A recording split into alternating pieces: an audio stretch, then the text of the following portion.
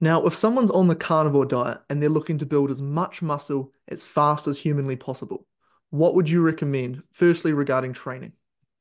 Training, right. Well, the optimal form of hypertrophy training in terms of fixed weights is or seems to be around about two working sets of eight or so reps with a weight that is such that you couldn't lift it too many more times. Hmm. That seems to be about it. Um, a lot of people think that volume is key for hypertrophy. I don't agree. It's intensity. Time under tension per rep is an important thing. I also seem to, I guess, gravitate around fast concentric, slow eccentric as being a good idea, Hmm. meaning, the positive phase is rapid. If you're doing a bicep curl, that's fast, but putting it back down is slow. If you're using elastic band technology, variable resistance sort of kit, such as would be offered by somebody like X3 from John Jackish, there you go, John. Then it's one set to failure at a set um, band resistance level. Quite a good bit of kit. That it's not the answer to everything in the world, but it certainly is a good bit of kit, and I've got one. Um, So in terms of training, that's it. Oh, and stay away from cardio if you want to build hypertrophy quickly, because Hmm. cardio will tend to strip muscle mass off you. Okay, interesting. Is that Hmm. because it diverts protein away from the you know what I mean, from where you want it to go, or? It's because muscle fibers are trainable in terms of their physical size. That's what hypertrophy training is. Very high intensity resistance training, meaning very high resistance load, tends to train a muscle fiber to get bigger. And if you're doing lots and lots of aerobic stuff, that trains the same fibers to get smaller. So it's antagonistic.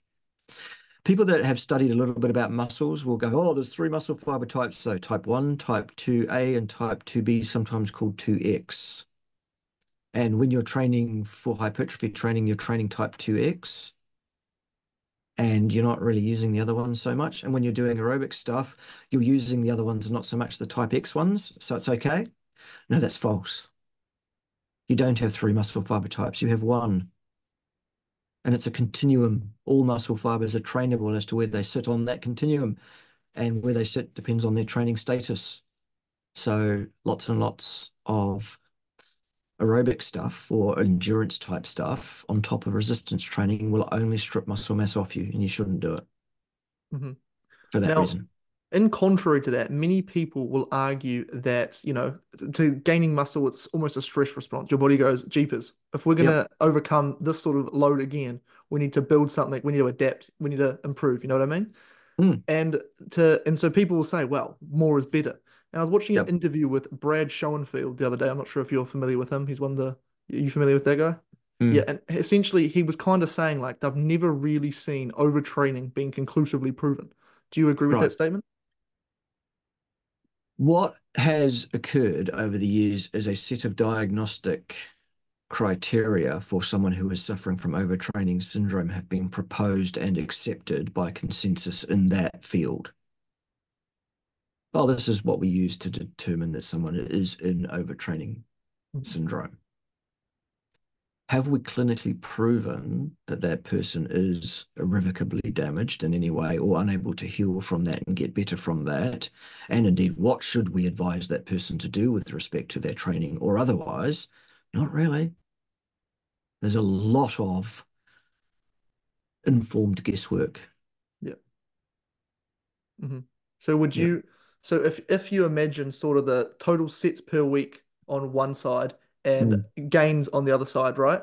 Would you Mhm. imagine a straight linear line in, you know what I mean, in total, in the amount of sets and the amount of gains, or would you believe there'd be a drop off and at a certain point of training you'd see less gains than if you were to do, I don't I think know, that's, yeah, I half a think set? that's demonstrated. Absolutely. Yes, we can Yeah. go to the literature and find examples of there being an optimal training volume, Hmm.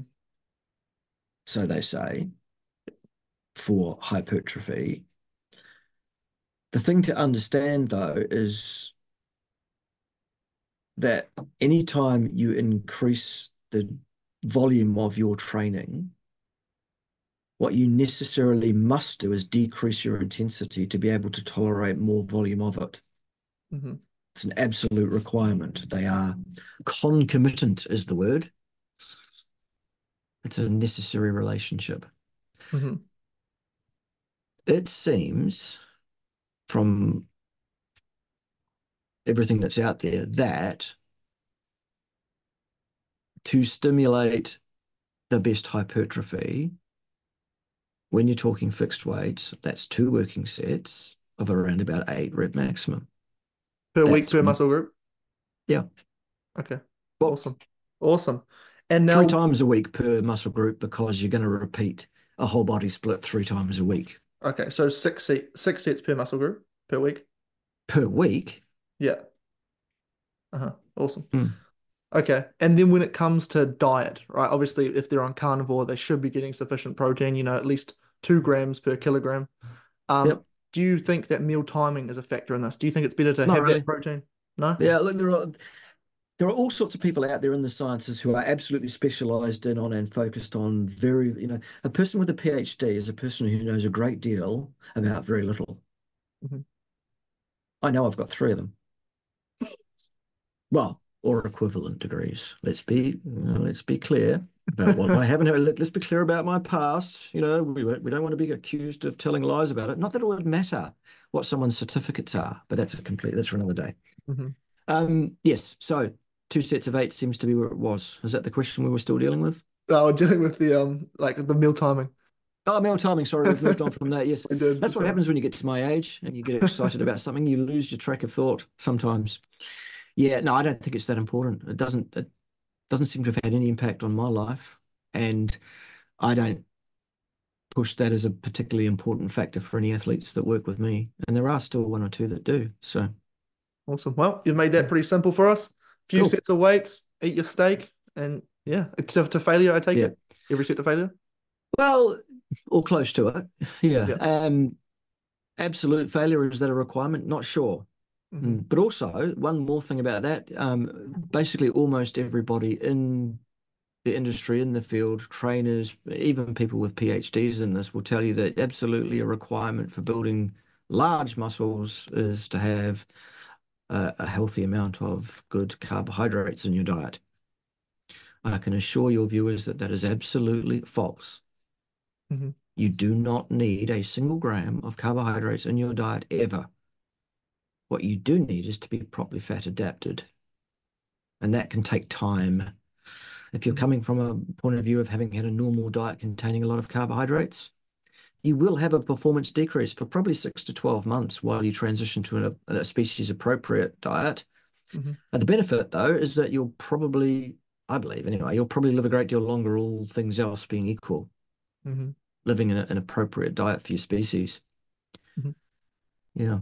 What is the reason for that such an extended time frame to become fully fat adapted? What processes in our body are we waiting on? I think your body needs time to synthesize all the right enzymes that it needs. That can take quite some time. It needs to reset various hystereses, they're called, which are set points around various things that your body hangs onto and resists changing.